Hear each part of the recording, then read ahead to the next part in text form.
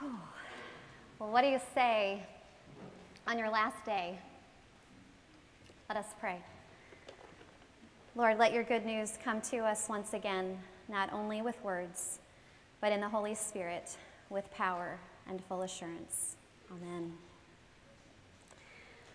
Last weekend, I did my first full test run with my backpacking gear. I went to the nearest section of the Appalachian Trail from Bear Mountain to Graymore and tested everything out. And I started out along a spacious ridge, and as I was hiking, I see this older gentleman walking toward me, and he spots my pack with a tent that's sort of half falling out and shoes strapped on, and his eyes get wider as he gets closer to me, and as if I were some sort of rare exotic species, he said, "Are you a thru hiker?" And I quickly corrected him. You know, a thru hiker is like the people who are already on the trail for 6 months.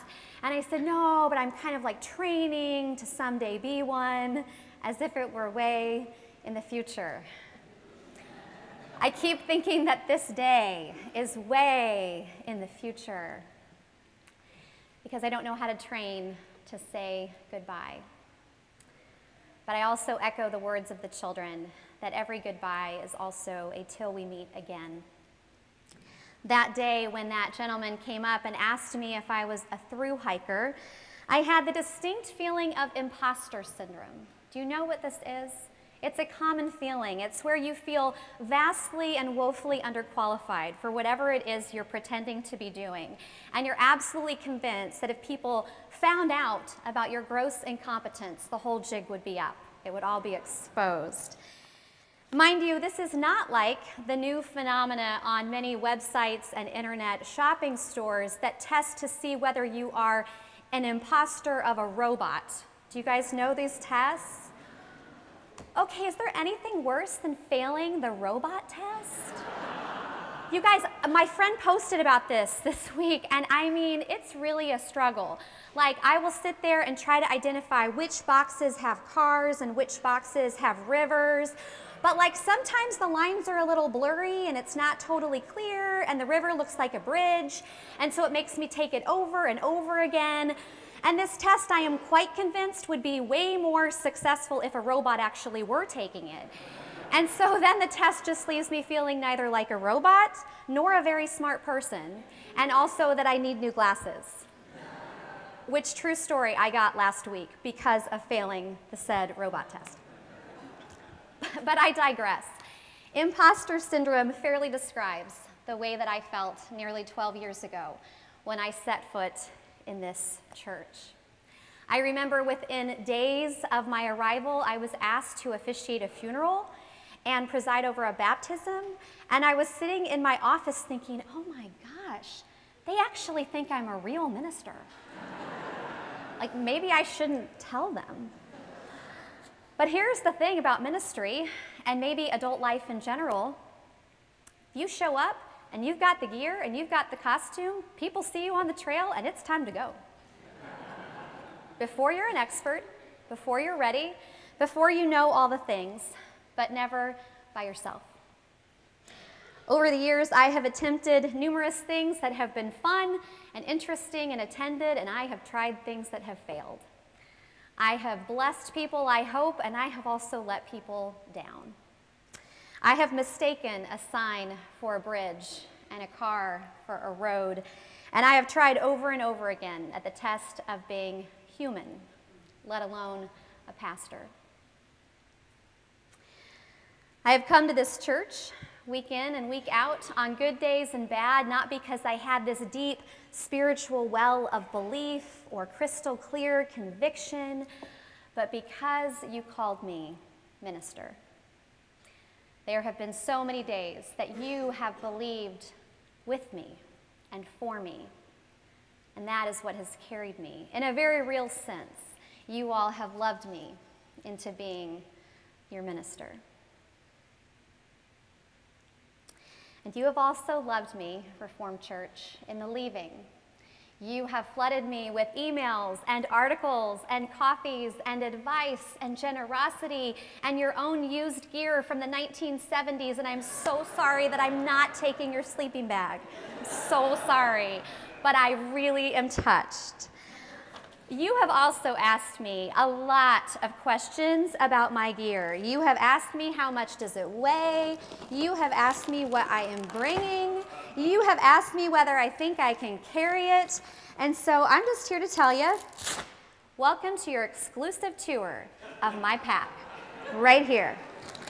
All right, so while I would really love if I could bring all my favorite high heels and my smoothie blender and a stack of books, you can't pack for where you've been.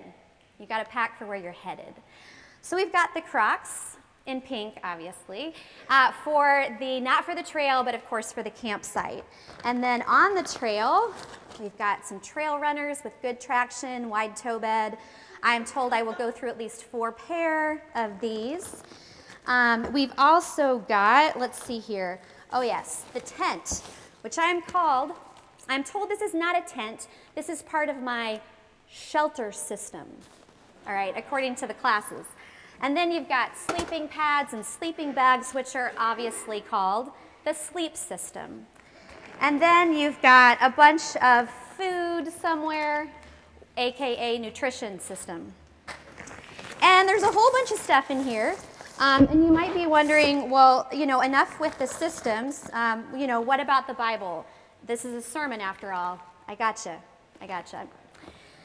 Before we head to that, all of these systems are supposed to total a combined weight of 20% of my body weight. So in preparation for the trail, I am also eating cake like it is going out of style. All right, so coffee hour, like no more smoothies. It's just carbs, cake, all the time. But this,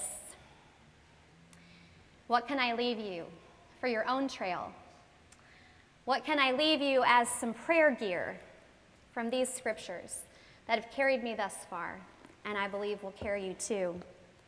I've got 3 things, of course, but before that, many of you know that Matt has been doing a sermon series on the Heidelberg Catechism, which is one of the older confessions of our Reformed Church faith. And the very last question of that little book is this: what does that little word, amen, express? Answer: this shall truly and surely be. It is even more sure that God listens to my prayer than that I really desire what I pray for. So here you go, a few footholds for your prayer life that I believe truly and surely to be real. So we got to go back to the pack. All right, the first one has to do with guidance. Now, as any camper knows, you're not going to get far without your headlamps and compass, and of course your AT guidebook. There's also now a phone app for this. And as I think about the guidance of God, my very favorite passage in Scripture on this topic comes from Exodus 13. The Israelites have been set free from Egypt, from Pharaoh, and they are murmuring and complaining in the desert, as Matt preached about last week. And now they are here together, and God tells them, just so you know, there is a direct path that we could take, but it's probably going to lead to war and some not good stuff, so I'm going to take you the roundabout way, the indirect way through the wilderness. It might take a few more decades, don't worry. Here's what I'm going to do, says God. I'm going to go before you with a pillar of cloud by day and a pillar of fire by night. And we are told that that never left. God never left the people of Israel. Now you have to wonder how practical this was at points. It must have gotten confusing. I mean, sometimes a cloud can look sort of like a fog, and sometimes a fire might just be somebody burning leaves. I don't believe that this was a crystal clear tour guide through the wilderness. And don't you just love it when God says, hey, just so you know, we're going to take the indirect way. We're going to take the roundabout way.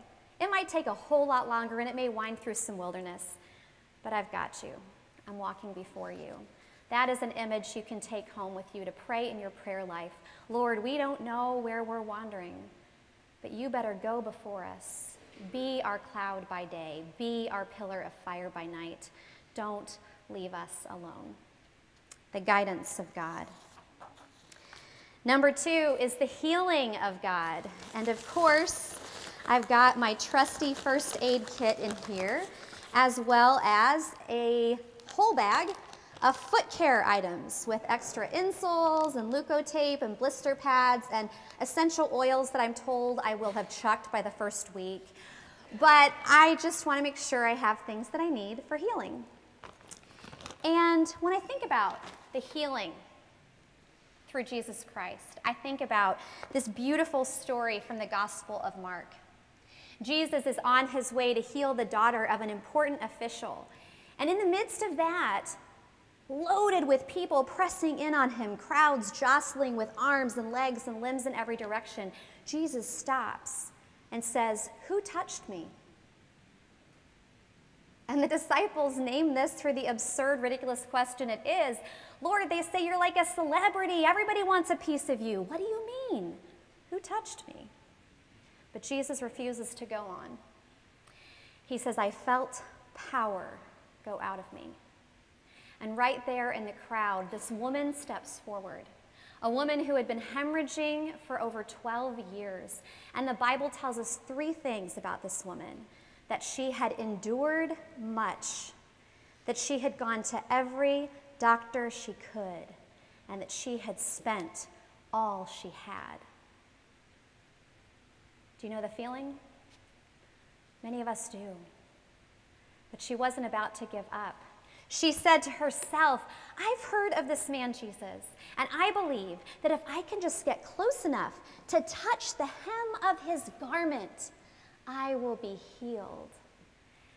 And so she does, and she is. And the miracle here is not just the healing. The miracle is that Jesus sees her. What is miraculous is that she tells Jesus the whole truth, and he does not run away. He is not 1% weirded out by the blood, by the ritual laws around unclean women. He stays and he sees her, and he says, "Daughter, your faith has healed you." He does not shrink from the biological or the emotional mess. Jesus says, "Go in peace." The healing of Jesus amazes me. Do I have any idea how healing works after 12 years in ministry? Not a clue. But I do know this, that every time Jesus in the Gospels is asked for healing, he moves in the direction of healing. Whether it is the forgiveness of sin, whether it is a mental release, whether it is a deliverance from demonic spirits, it every time equals freedom. What I love best about this story is that Jesus honors the woman's moxie, the way that she draws forth power and claims her space and fights her way through the crowds and says, "I matter here. If it's the last thing I do, I'm going to reach out and I'm going to grab that garment with everything I've got." The healing of God's real. I've seen it. So ask for it. The guidance of God, the healing of God, and finally the blessing of God. There is still something else in my pack that a friend has put together for me. It is this nondescript Ziploc bag filled with little slips of paper the size of fortune cookie inserts. And so many of you have written blessings for me that she typed up to make it as pack weight friendly as possible. And I am sworn to not open this bag until 2 weeks from today when I hit the trail on Sunday, St. Patrick's Day, but I am told that when I need it, I can reach in and I can pull out a blessing. In the passage that Gary read for us a moment ago, Luke tells us of the risen Christ in his final moments with his dearest friends. We are told that he took them on a 2-mile hike from Jerusalem to Bethany, and then his final parting gesture to them was this. He reaches up his hands and he blesses them. And Luke tells us that while he was still blessing them With outstretched arms and upraised hands, God lifted him up into the heavens. I can picture those disciples just staring up at the sky, transfixed on this receding image of Jesus' body with the outstretched hands. Because if there's one thing I've learned in 12 years, it's that we are all desperately seeking a blessing. We are so hungry in the aching core of our bones to hear something pronounced over us, to feel energy sent over us that is more than just praise or compliments or affirmation. Biblically speaking, blessing is not praise over how someone looks or what someone does. A biblical blessing is over who they are. A blessing is what God the Father says over Jesus at his baptism. This is my beloved Son, with whom I am well pleased. Listen to him. Some of you can maybe relate. I am 42 years old, and I still crave the blessing of my parents. And I am blessed because they do not fail to give it. But I will tell you that this whole Appalachian Trail thing, it's a big one for them to swallow. I mean, this is right up there with like the passing phases of middle school roller skating parties, and it's like up there with all the other things that are Cari's passing interests and whims. So it's been a lot. And yesterday, my parents were hiking in Sedona, Arizona, and we talked on the phone, and my mom shared about these fire pits at the lodge where they stayed. And you have a staff person come out and light the fire, and then other guests who are staying in nearby rooms can all come out and share the fire.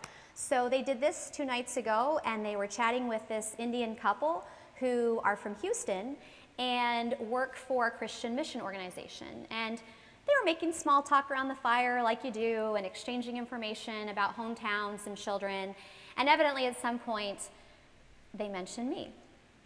And I'm fairly certain it wasn't with a ton of enthusiasm for this trail. And then the next morning, which was yesterday morning, they run into this couple again at breakfast.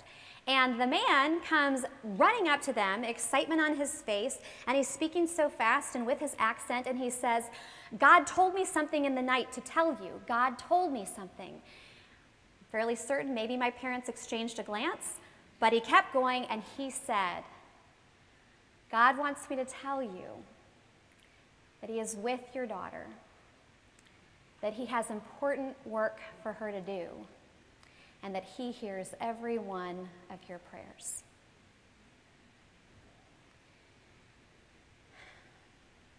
And in the silence of the moment that followed, in that airspace linking through the phone between my mom and my dad and me, blessing.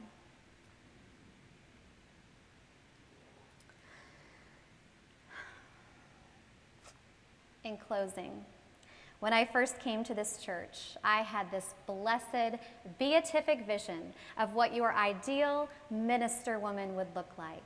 She would be calm, confident, collected. She would be self-possessed and sure. She would be a wise, all-knowing leader who was slow to speak, quick to listen, and had an immaculate desk. Her inbox would be clean every day. She would not be punctual, she would be early. And not only that, she would have this connection to God that lifted her so far above the fray she would never miss a morning Bible devotion, and she'd read theology every night before bed. She would be the kind of person whose life exuded answered prayer and a well-ordered home. And she would have that kind of je ne sais quoi that combines the compassion of Mother Teresa, the classy grace of a Kate Middleton, and the connection to Jesus of the Blessed Mother. Okay, so if you've known me for more than an hour, that's not me. And yet, you have called me minister. You have allowed me to be real and vulnerable and often in need, and on more than one occasion confused. You have extended me grace and mercy and good humor and so many chances to try and try again. You've given me a wide berth in which to grow. And on more occasions than I can count, God has used you to be the instruments for me of guidance and healing and blessing. So, in turning over a new leaf for Cari Pattison, this sermon, I think, is less than 20 minutes. You guys, it contains only one ending, and it didn't even have any quotes. And the ending is this: thank you. I love you. Amen.